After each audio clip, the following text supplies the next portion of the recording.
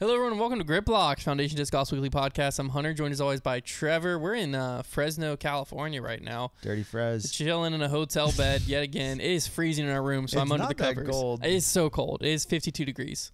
This episode is presented by Flippy Disc Golf, so shout out to them. They're a huge reason we're on the West Coast. Shout out Aaron. We've got one more day out here. Tomorrow is our last full day, and then we fly home first thing Wednesday morning. I am ready to be home. If you thought the last episode of Grip Block was like borderline a little silly because we were sitting on the hotel bed, well, now it's been another week of us being out here. It's another on the West week Coast. of us on the road, and it's 9 o'clock West Coast time, which means it's midnight internal body clock time. You can't still do that. You can't still do that. Days. It's been 12 days. The Zootown Open went down this past weekend. We played a lot of disc golf. Well, we're going to walk you through the disc golf we've played. The courses on the West Coast we've gotten to experience. Don't undersell it. It's the official West Coast disc golf review. Is our official West Coast disc golf review. We'll talk through the Zootown Open results and also about Paul in Europe, a little Trevor's trivia, and then what we're going to expect at De La tomorrow. Which actually, when this comes out, you're probably watching it while we're at De La, being stoned by the locals. Like by throwing of stones. Yes. There you go. I'm just got to clarify that. We're probably being, literally someone came up to me at the course today or yesterday. It all blends together.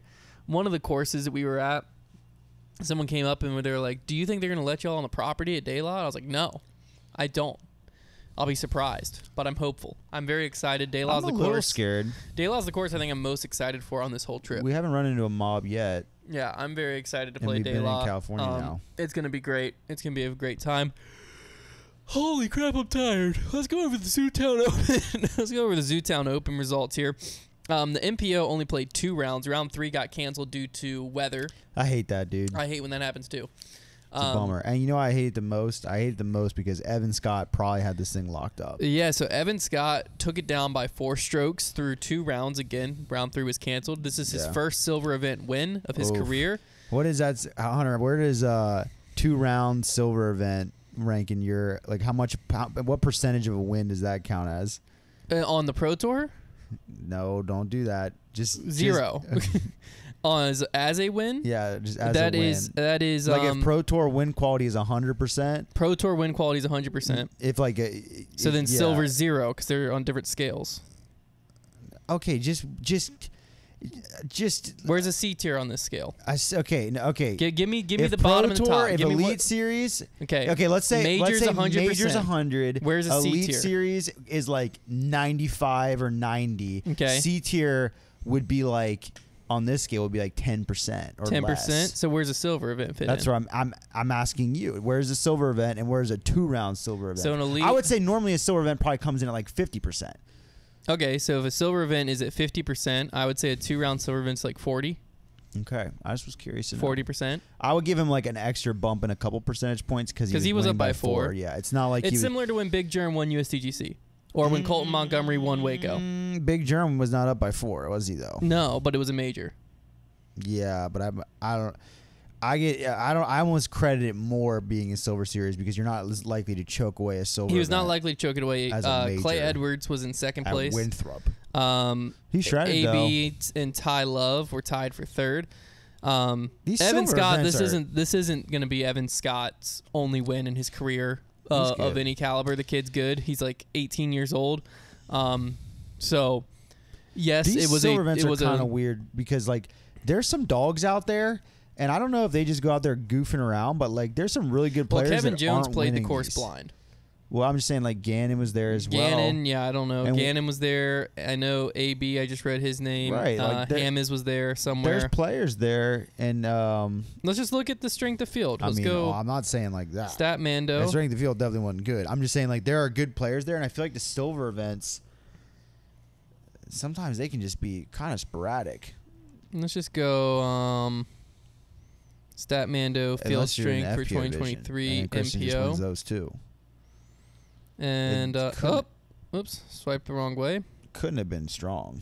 Let's see here. I bet it's probably one of the weakest ones yet. What was this event called? The Zootown Open. The Zootown Open. It's definitely not that low down. If it's on there, it would be up there. Discraft, Innova. It's because they have like all the So it's not sponsors on in there. yet. Search Zoo. Zoo City opens on here. Zoo Town Open is not on here yet. It's not on there yet. It's that Mando, guys. What happened? What the heck? Happened 48 hours ago. That's UDisc would never. Tough. Anyways, Evan Scott, he played very solid. Took down the silver event win. And you got to credit Evan Scott with a silver event win. Regardless, you can put it with an asterisk, just like we always do with Big Germ's USDGC win. But both Evan Scott and Big Germ played the golf that they could play, and they won. Hey. So I mean, what else are they supposed to do? I mean, nothing. Yeah, They did what was asked of the entire field, and they came out on top. On the FPO side, Kristen Tatar continued her dominance, won by 4 strokes over Missy Gannon, with Katrina Allen coming in third. I believe Paige Pierce was not out there. Correct. She was not. Holy cow. Dang, dude, you're struggling. She was not out there. So, just something to note. We're only one event away now. Well, like the next event, we get the return of Val Mandahano. Yeah, this upcoming weekend, DDO. the Dynamic Disc Open goes down, and that is the return of Val Mandahano. And it'll be very curious to see what form she's going to be in. We'll talk through all of that on the preview show. Yeah. But to give you a little glimpse into where my mind's at right now, not really seeing her throw. I'm just expecting her to kind of come in and be a top like 7 or 8. This is where I'm kind of expecting her to be. I would expect. I don't think that she'll quite come in and just like compete for a win right off the bat. Especially, I don't think DDO is super her strength as a course. Well, as a tournament, I guess I should say, because there's multiple courses. But I still think that she's going to be good enough. It'll be interesting to see what this injury has done, but I still think she'll be good enough that she'll be able to get in there, make some noise, and like make her presence felt revenge in the FPO game. Field. Is it a revenge game? Against what? DDO, against Dynamic. Oh. She left. It could be. Kind of a revenge game. It could be a revenge game.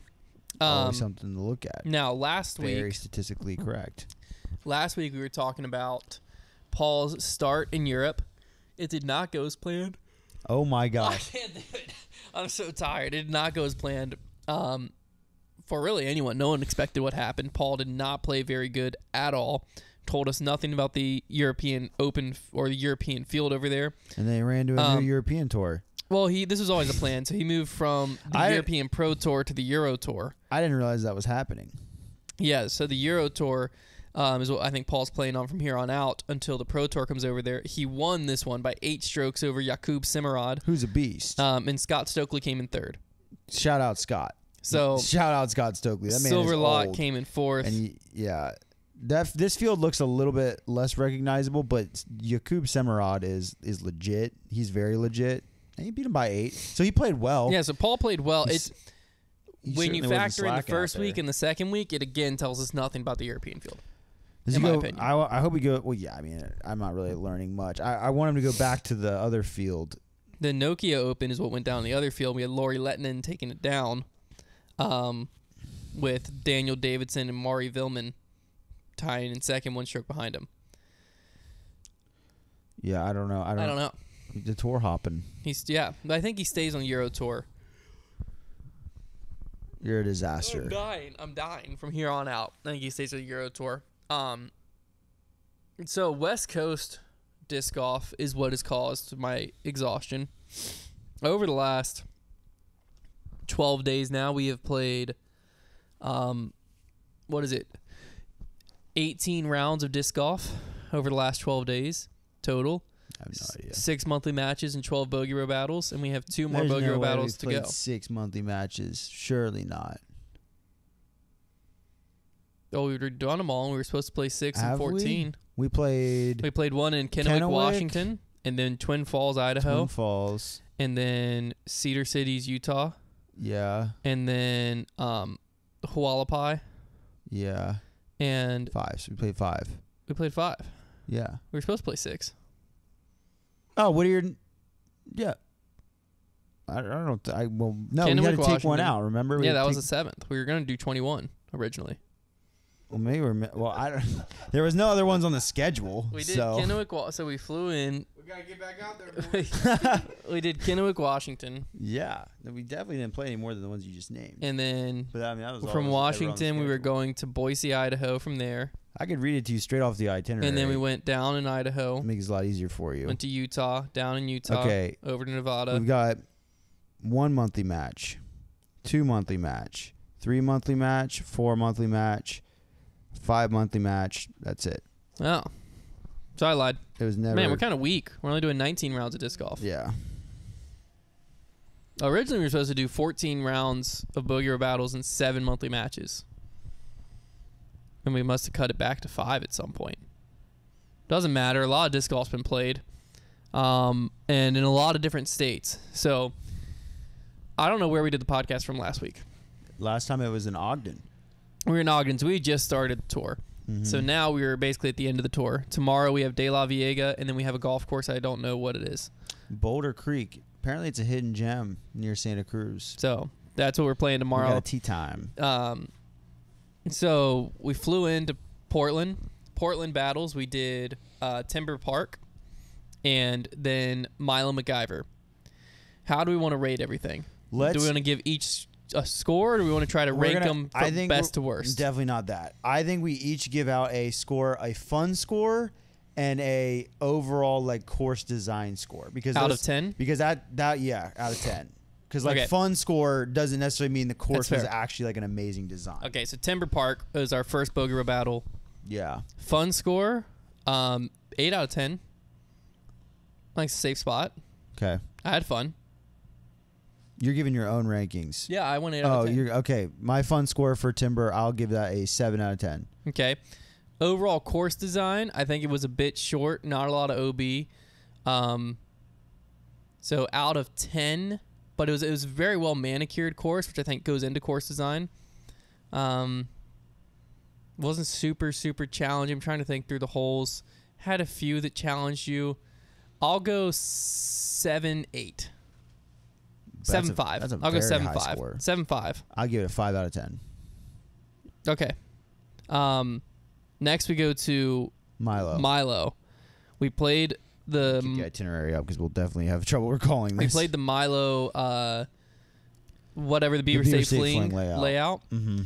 I think that kind of hurt us a little bit, to be completely honest with you. We Most got a little we didn't get lost, but it was hard to get your bearings. So we were actually playing with the assistant TD, very nice guy. Very helpful for Beaver Safe Fling. And he showed us around, but it made it where we were jumping around a lot. The round took 4 hours out there. Kind of brutal. Fun score. What'd I give the first one? You gave the first one an 8. I think 7-8 out of 10. I had slightly less fun. I would give the fun score. It's tough because it was a long round, but there were some really good holes.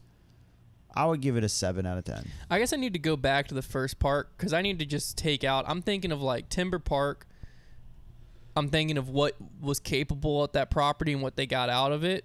But that shouldn't exactly be how I think about a course design score. No. So I'm going to go back to the first one. I'm going to give it a 6.2 because I got to go overall course design in the grand scheme of things. Okay. So 6.2 Timber Park. Now we're back to course design at Milo. The problem I had with Milo, at least the layout we played, I felt like it asked me to throw the exact same blind tee shot for my skill level at least over and over and over and over again. There's a lot of pushing hyzers. There's a lot of around hyzers corners. that I needed to flip up a little bit, but not too much, and that should set me up for some type of approach into a green that was guarded. It was a gorgeous course. It was iconic. There was a lot of very cool shots. I was a little underwhelmed in comparison to my expectations for the course. Yes, I agree. But I need to obviously take that out of it and just go course design. It's tough because I want to know. I don't feel like pros have the same problem we ran into because I feel like if you had more distance, then you wouldn't be throwing the same shot over and over and over. It still has a lot of holes that demanded a right to left shot around a blind corner. It did.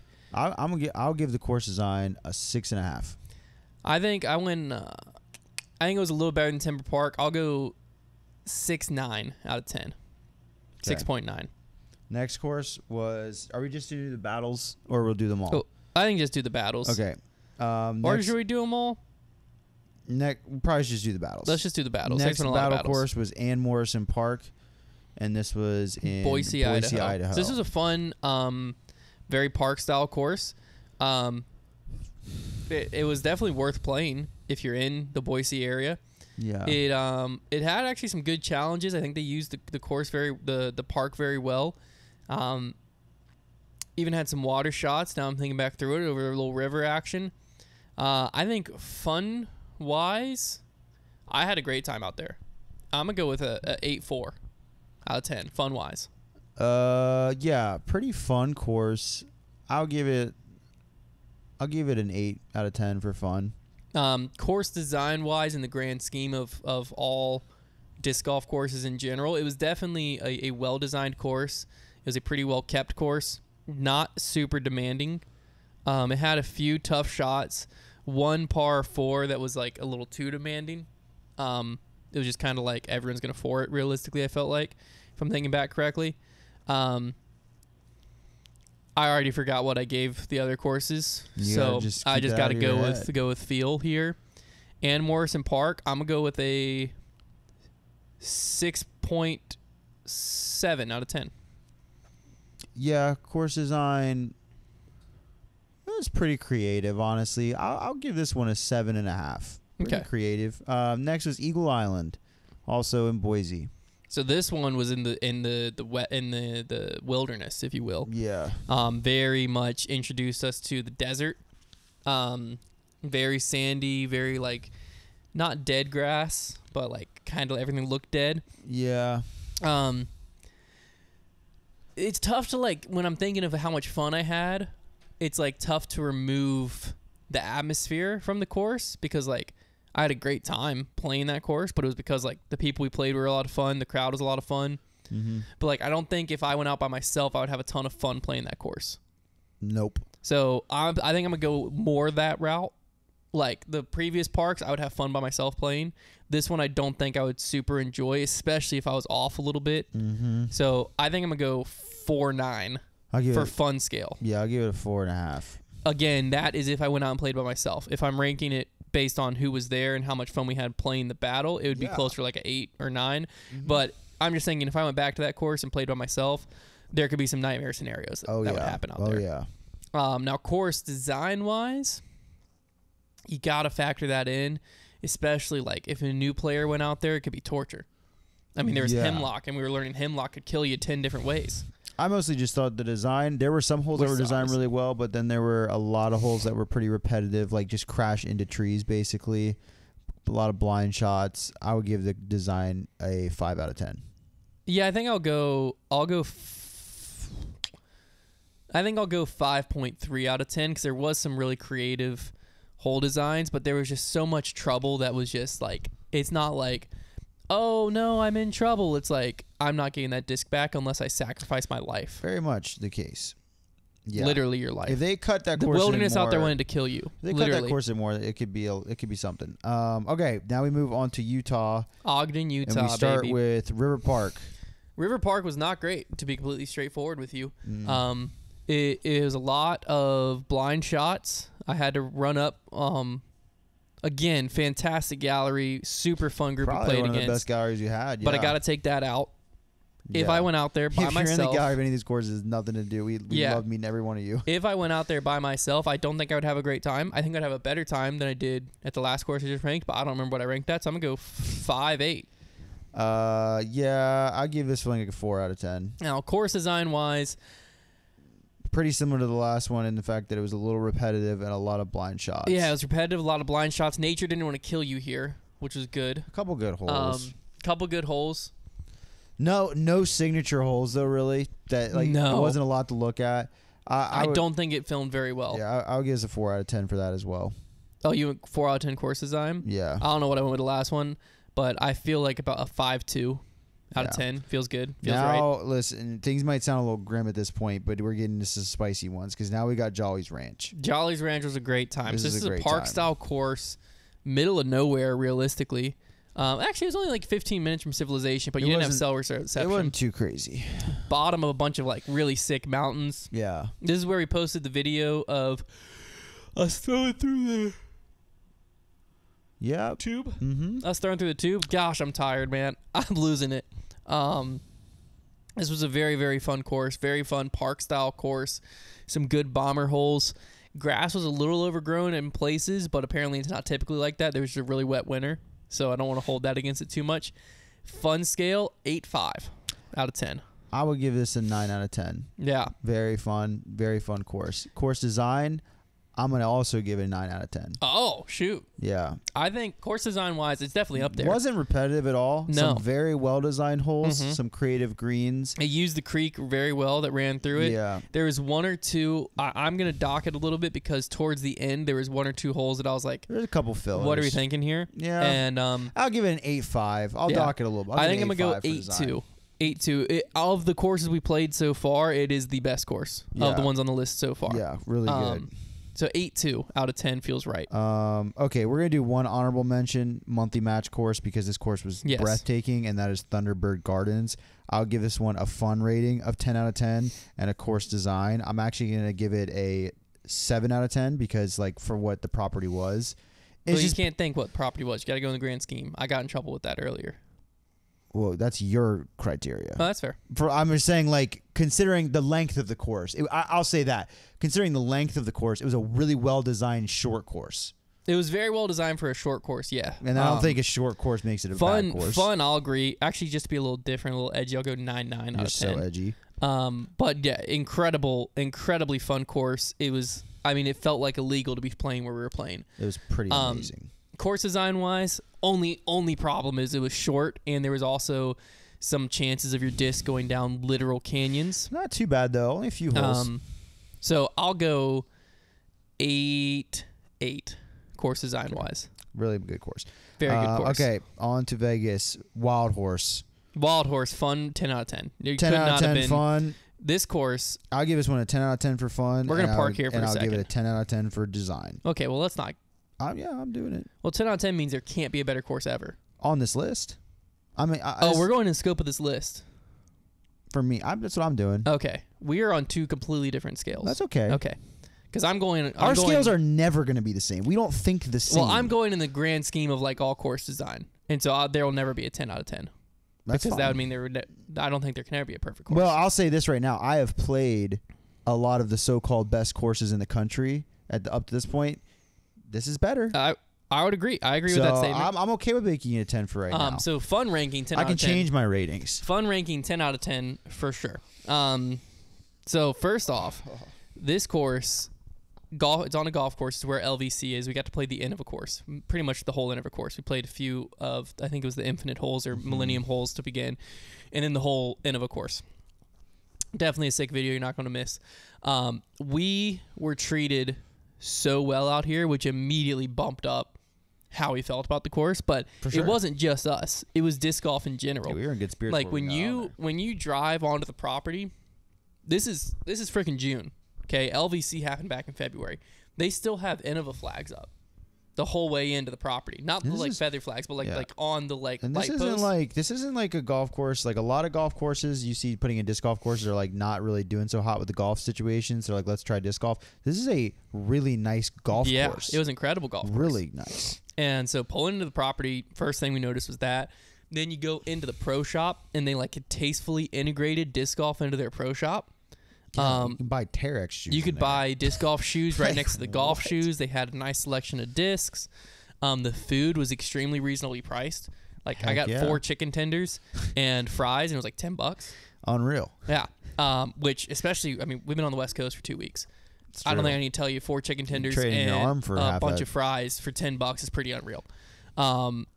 Then let's get to the actual golf course. First off, golf carts, $15 for a round. We've played some pay-to-play courses, and again, we've played pay-to-play courses where we don't expect anything ever for free when we show up.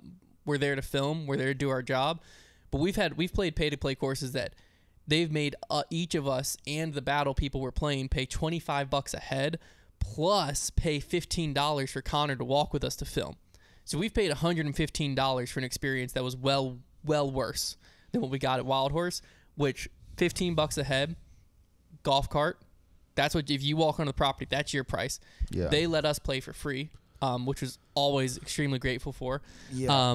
And they went above and beyond. They even now this isn't typical, but they even moved the women's golf weekly that goes on there to the other side of the course so that we could play the Innova course that morning. It was crazy. It was incredible. Like we Yeah. typically, you've probably experienced this as a disc golfer walking onto a golf course. You're like a hostile. You're the outsider. You are like, they don't really want you to be there. It was just like the owners struggling a little bit. So they're like, oh, let's try this Frisbee thing. But then all the golf workers are like, frick these Frisbee guys. Yeah. That was not this scenario. No. John Waddington, that was my contact there. I didn't even realize this until we got there, but he's literally the GM of the course, and he was just treated us so nicely. And $15 out there, and I don't think a lot of people maybe realize that you can play the course out there any time of the year. It's always in. And $15 out there, and you're going to be playing a perfectly manicured property because they obviously have it completely in shape for golf. So we're talking about, irrigated fairways, just like everything is cut super nicely. Like, I mean, just like throwing disc golf shots on those perfectly manicured fairways and having your run-ups like perfect spots. Like, yeah, it's a great time. So cannot say enough about the positive experience. Now, there. let's get to the course design. So 10 out of 10 fun rating, period. I would go back out there every day if I could. Yeah. Course design wise, it's going to be well up there as well. What they did here, it does not come through on camera how much it challenges you each and every shot. It is so well thought out. The greens to where are so even creative. the simplest upshot, it makes you sweat. Yeah. Every hole you had to think through every shot. You were golfing out there. You were playing golf out there. It was incredible. Like it wasn't just, okay, well, it's a golf course, so just chuck it down the fairway and throw a hyzer here and then another easy hyzer and tap out from a birdie. No, you were constantly thinking through what angle you got to land a disc on because it's on a hill, and then there's hazards really close to the basket that make you think, like, I can't swing it too far wide or short, or, like, there's a drop-off to OB right behind the basket. Like, every single shot challenged you in a different way. I never felt like, oh, I mean, sure, if you're asking for big distance, I have a certain disc I'm going to do that with. But a lot of times it was like, I need to make sure this goes more right this time or more left. I never felt like I was being asked to throw the same shot over and over, which is very typical of golf course designs. Yeah. And in general, I just felt like this was one of the best disc golf courses I'd ever played. And so I'm going to have to give it a 9.6 out of 10. I don't think it gets much better than that. It was like I've played walking some into great a portal into the future. It was amazing. I've played some great disc golf courses, and this one, I think it's safe to say, I think this is the best designed, manicured, and respected, as in the players being respected when you're out there, disc golf course I've ever played. So pretty amazing. It doesn't, unfortunately, not to spoil the rest of the list, it doesn't get better than that. Yeah, it was pretty incredible. Next course in Vegas we played was Pecole Ranch. It was kind of a private neighborhood park. A really beautifully manicured park. Oh, okay, I remember this one now. Fun course. Yeah, pretty fun. I would give this a fun rating. Like, I think I'll give this a fun rating of like an 8. Yeah. Because like it is a fun course. There's a lot of low ceilings, but because it's really well manicured and it's not super long, like I would enjoy going to play that I think course. I'm gonna go 7.5 Okay. only because it seemed to be a rather busy walking path. It wasn't for us. We were there at a very like random yeah, time. we didn't have a problem with it, but I could see where things could get like very annoying to play there quickly. So I'm gonna go 7.5 just for that reason, because you were going over or around a lot of walking paths, and where the area you were playing was very tight, so there wasn't really an option of like getting it away from the walking path. Course design, I'll give them some props because they made a course in a very tiny, like narrow park area. Nothing crazy creative going on though. They mostly just put baskets on the other side of trees, and it's a lot of like pick your line situation. So I'll give it a 5 out of 10. Yeah, I'll go 5.1 or 5.2 out of 10. It wasn't crazy. anything to write home about.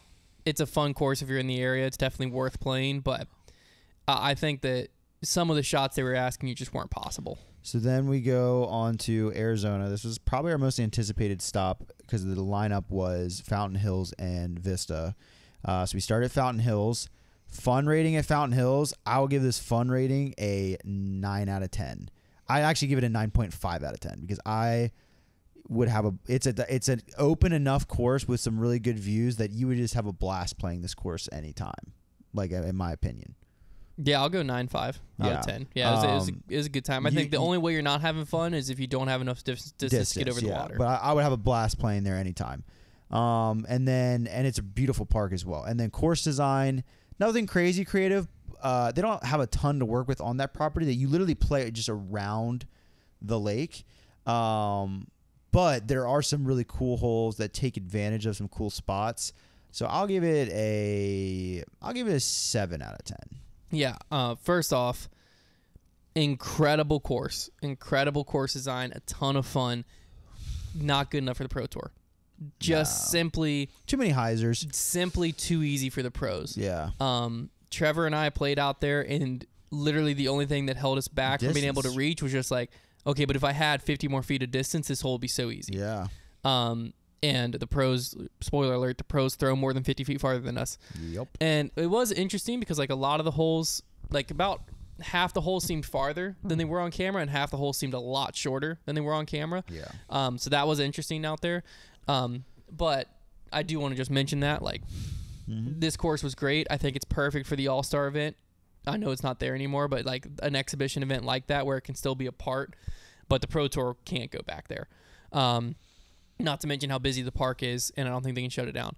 But course design-wise, I think it was pretty creative with the hillsides and the water in play. I'll go 7.4 out of 10 because I think it's up there. It's one of the better courses we've played so far. Really fun.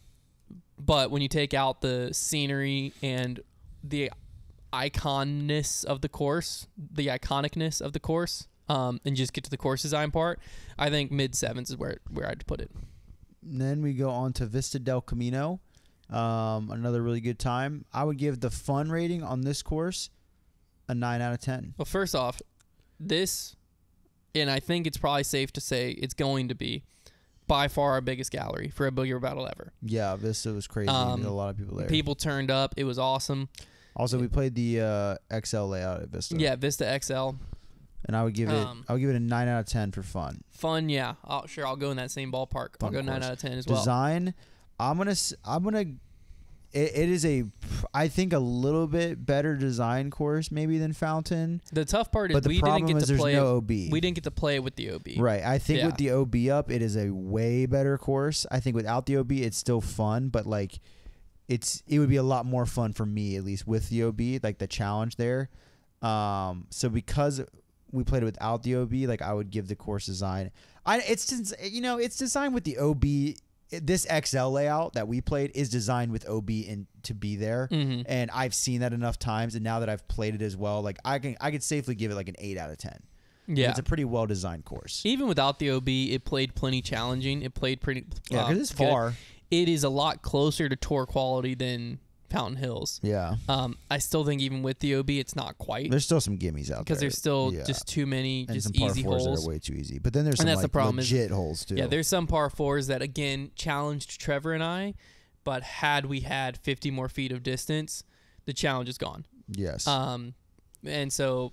every hole they were like, oh yeah, OB or AB 2'd this hole, and we're like, this is 700 feet. Yeah. The OB I definitely think would help. I think I'll go... It was definitely better than Fountain. I'll go 8.2 out of 10. It was a very well-designed course, very well thought out, not quite tour level. All right, and that brings us to today in California.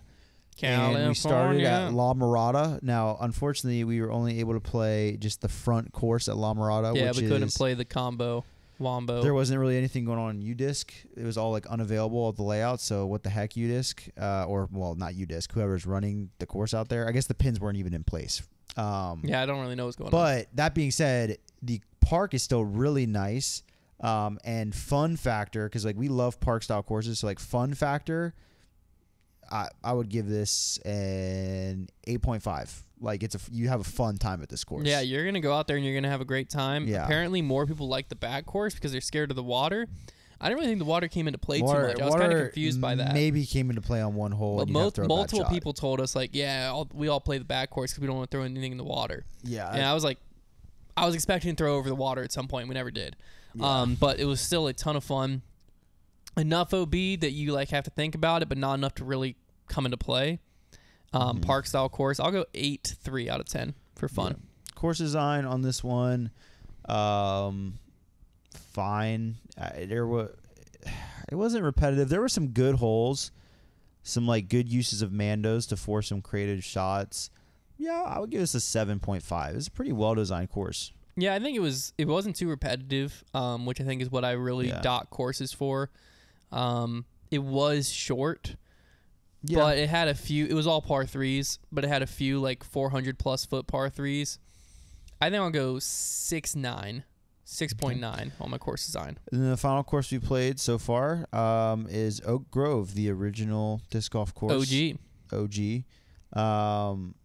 I would give this course, like we went to Oak Grove more so because it's the first course, not really. Yeah, it's the first disc golf course ever. Like it was the first put in with first tone permanent poles. Public disc golf course ever. Yes. We met the guy who like helped put it in today. It was cool. PJ number 67, Mr. Mark. Mark, yeah. Him and his wife there.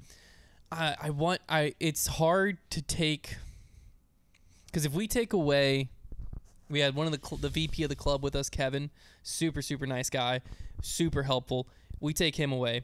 We take getting to meet Mark and hearing a lot of history of the sport away, and we just are at the course. Not a great course. Oh sure, no. Yeah, I'm saying fun wise.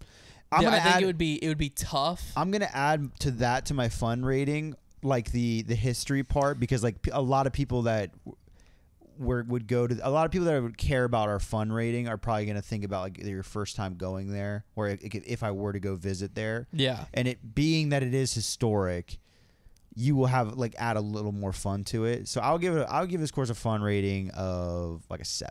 Yeah. Okay. I can get like it. It was a good time. Now, if you happen to have the tour guide the tour guide it's situation more we like have, it's a 10 out of 8.5. 10.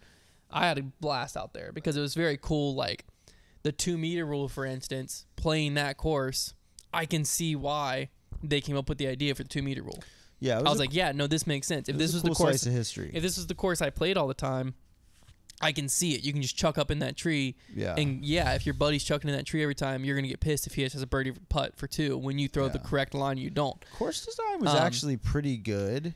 Yeah, so I don't know. We didn't get to play the full layout because there was a camp going on there, so they had to like remove a few holes. But we were still able to get a lot of them in. It was actually pretty decent. Like it wasn't a pretty park, so like that it's tough for me to like. Okay, like let me remove that because like it wasn't a very beautiful park. Like we'd have been at La Mirada that morning, much more beautiful park.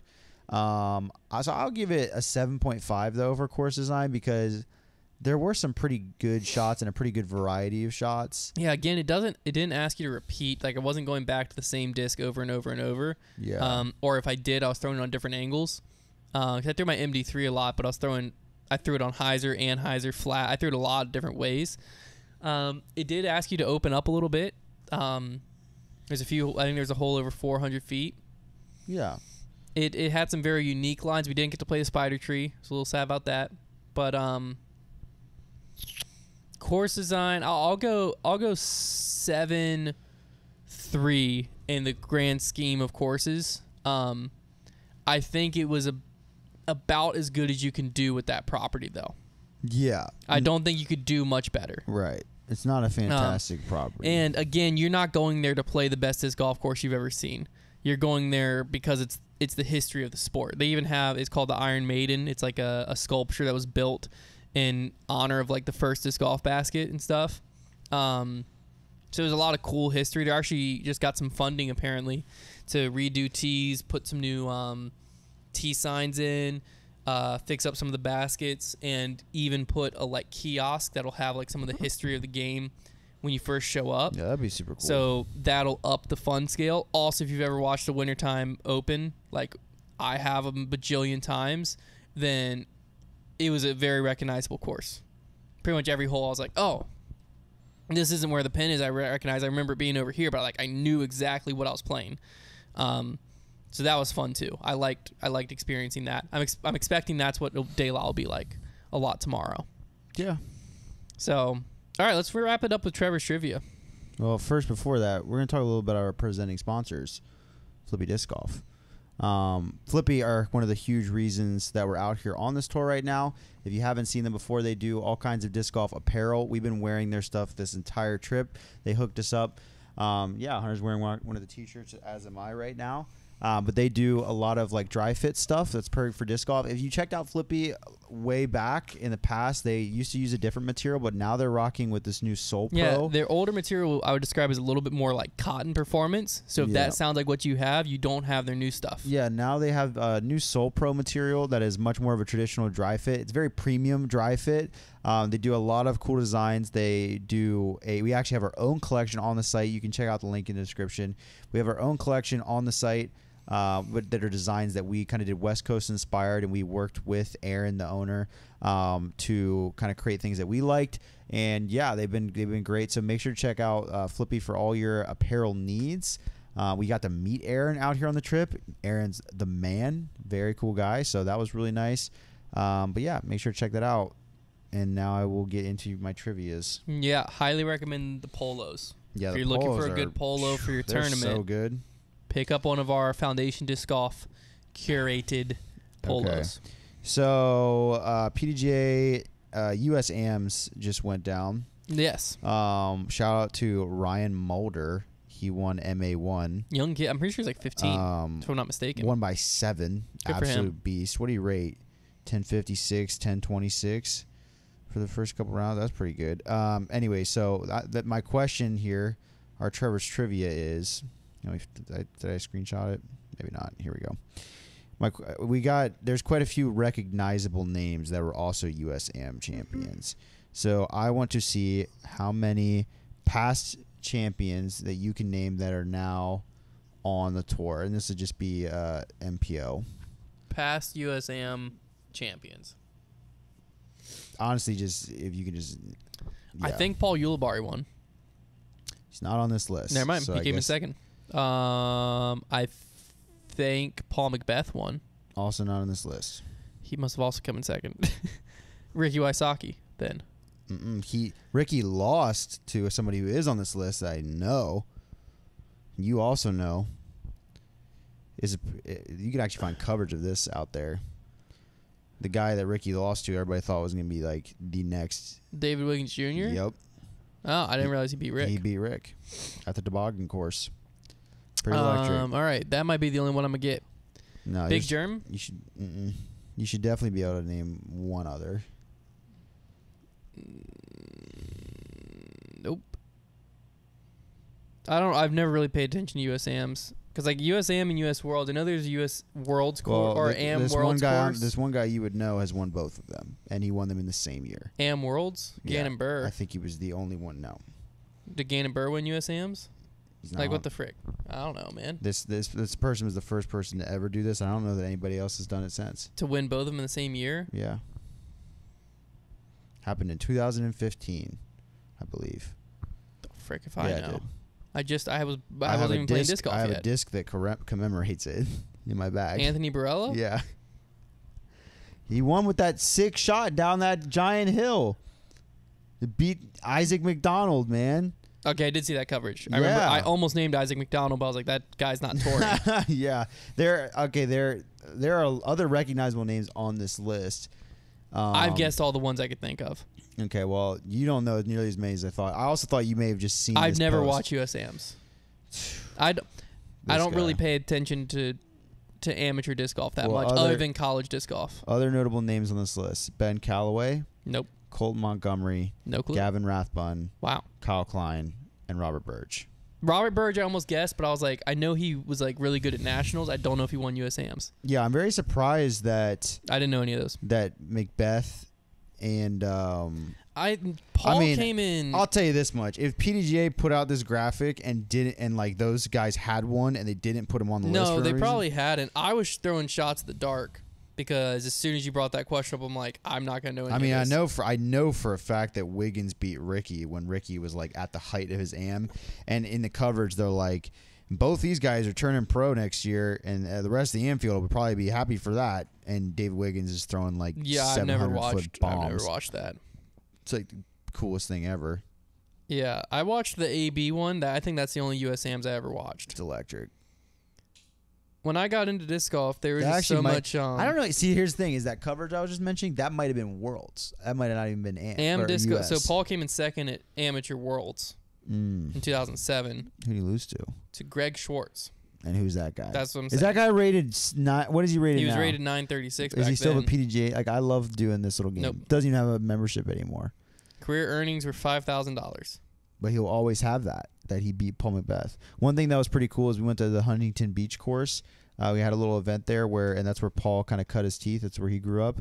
And they have like a pro shop there, and it has like former Huntington Beach players that are world champions or whatever. And it's just there's like a couple other people, and there's just Paul's name a bunch of times. They had it updated as of 2021 too. Pretty Or electric. 2022, I mean. Okay, let's look at Yuli. I thought Yuli won some AM event. Oh, he won AM Worlds. Am Worlds. Okay, so I was thinking AM Worlds. Yuli has the AM Worlds course. Not many have the Am World Slam. Does Big Germ have the AM Worlds? The Am Graham Slam. I think Germ got. I think he came in second, because the like running joke is like people who won AM Worlds never go on to win a lot in the pro scene. Well, like on the touring pro scene. Dang. It's like the AM World curse. Let's see here, Big Germ. I think he did something in AM, but I could be wrong. That was a long time ago. Yeah, he won AM Worlds. There you go. He did. There you go. There you go. So I was just thinking AM Worlds. AM Worlds and US Fair AMs are enough. the same in my head. Fair enough. Well, shout out who won AM Worlds or US AMs right It then? was Mulder. What was his first name? Ryan. Ryan Mulder. Congrats, Ryan Mulder. What a US beast. AMs is a big accomplishment because I know it's kind of tough to qualify for points-wise and stuff. I think I qualified for it 1 year, but I wasn't making the trip up to Michigan. Well, also you have to kind of like commit to keeping your AM status as well. Mhm. That's honestly the Mhm. hardest thing because a lot of these guys that win these AM tournaments are They like are so staying dirty, and They're could staying AM just to win US AM. right. Like they could. I mean, he's 990 rated. He could make a few $1,000s a year. Because that's what there were Just players cashing. when I decided to cash because I was like looking at AM Worlds and US AMs, and what I realized was like there were so many guys that were staying AM just because they wanted to win AM Worlds or US AMs, Yeah. and I was like, that's too much pressure. Yeah, You like well, play open and turn yeah. down cash for an A lot- entire and year. They'll be like, all right, this is my last year. Like I'm gonna stay. And yeah, and it's like if I don't, gosh, because if you show up to that event and you lose, you probably won 10 to 15 MPO events on your home course, like home courses. You probably turned down like a few grand yeah. to play US AMs, and then you lose it, and you're Hope like, you like all those discs you got you're instead. like, well, crap, like, gosh darn it. Yeah. Which I guess sometimes if you take the AM cash and you sell the discs, I wonder what AM has. Yeah, there's definitely a way around it. I wonder what AM has turned down the most cash in PDGA history. I would love to know that stat. Statmando, if you're listening, I know we flamed you earlier for the strength of schedule thing. you can make it up. You can make it up to us by figuring out who's turned down the most cash ever. Why do I feel like didn't someone like get pretty high at a pro tour and was thinking about turning down cash? Like imagine if an AM won a pro tour and or a a major and turned down the cash like 10 grand. They're like, no, I want to win AM Worlds. a major. I don't think they would. I don't think they I could would in see- the Elite Series either. I could see a silver 'Cause event there's being just- as high as someone would turn down. Yeah, a few grand. You gotta really care about that AM World. Well, like though. if AM Worlds is I think if if you- AM Worlds is next week, I'm signed up. I'm playing just silver event rolls into town. I play it. I win. you win like 3 grand. Well, but you got to think of what winning AM Worlds could mean for you, versus just like cashing in a silver event. No, I'm saying you win the silver event. Yeah. That's what I'm saying. Yeah, It's like winning the silver event does a lot more for you than being an AM World champion. Nobody who won last year's AM Worlds. who won 2 silver events ago? I mean, I could probably figure that out if you No, give me enough guess. time. Go ahead. 2 silver events ago, I don't even know what the tournament was. it was Cascade, wasn't it? that And was the before last that, one. it was Beaver State. Is that right? Yeah, So who won Beaver State? Beaver State was won by. Give me a second. I know that Jen Allen won FPO, Yeah, and MPO was won by. Eagle McMahon. Yeah, there you go. See, That was 2 events ago versus last year's Am World. But you're the one that made that argument. Yeah, I was just not saying. Me. It was that hard to come up with. This guy's crazy. He literally, you was draw that an hard to come argument up on with. me, and then you prove, like, what Who won the Cascade? heck? Who won Cascade? You're a gaslighter, dude. Oh, it should be very easy to remember too. So, who won what was the second silver event of the year? You made the argument, and then you literally disproved Who won yourself. Lake Marshall? Last year? Luke Sampson. Was that right? Yeah. But I don't know. I'm just saying, like, yeah, you made the argument. I was just saying. Leave me out of this, dude. 2 events ago should be a lot easier to remember for silver event. And it was Eagle the McMahon, bottom line his only is, win. The bottom line is, if you win Am Worlds, you get like one little post from PDGA. But you get sponsored. Yeah, if you win a silver event, you're not sponsored. You're also getting sponsored. Come on now. You just hate silver events, but I think I would rather have an Am World. I would actually. I can confidently say I'd rather have an Am World title than a silver event win. I wouldn't rather have a USAM title than a silver event. Because a silver win. event win probably means that you beat a handful of the top players in the world. It could mean you beat no one. There's never been a Lake silver Marshall. event. You beat Chris Dickerson. Where do you put him in your world ranking right now? That doesn't. At the time, he was top 5. You're oh my goodness! I'm done with this podcast. You're ridiculous. I would rather have an Am World title. The title sounds cool. I wouldn't rather have a USAM. But like USAM, I'd rather have a like, silver sick. event. You beat all the AMs versus you beat the pro field with good pros in it. Sometimes. At least 1 or 2 every time. That would be an interesting strength of field. Go Am Worlds to a silver event. Can we do that? It sure wouldn't be interesting. The silver event would have a much higher strength of but field. But like it might be closer than we think. It could be. That USAM, the highest rated player, was probably like 990. USAM, I'm fully on the same page as you. But Am Worlds, I'm just curious. Okay. There's no Statman doesn't have Am ones. Okay. Good. Something to think about. I would take an Am World title. Go to sleep. I do need to go to sleep. I believe you. I think most people listening, comment down below. Actually, that'd be a fun way to end it out. Comment down below if you would rather have an amateur. That's actually a good tweet. Probably not from me because people would think. Would you rather win Am Worlds or a Silver Series event? Yeah, that's a good. I think that's a good. You should tweet it because I can't tweet it because it has silver event in it, so it's immediately a hot button topic for me, and people are gonna answer biasly. But that's a good tweet. Okay. Because I don't know. I think it'd be a pretty split decision. Because